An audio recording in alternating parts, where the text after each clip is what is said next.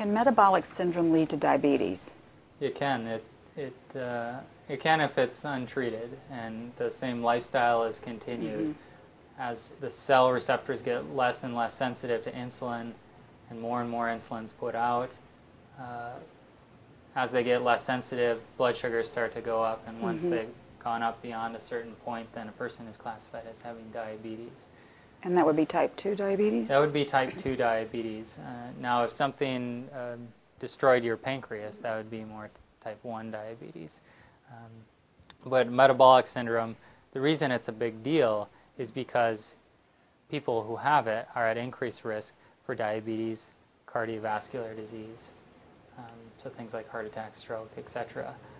So that's why it's a big deal. But the great thing about recognizing and diagnosing metabolic syndrome is that with treatment you can prevent diabetes and cardiovascular disease. You don't have to have those. And even people who have type 2 diabetes, 90% of them can be cured. I mean, they can be treated and not need medications and normalize their blood sugars if they do the right things.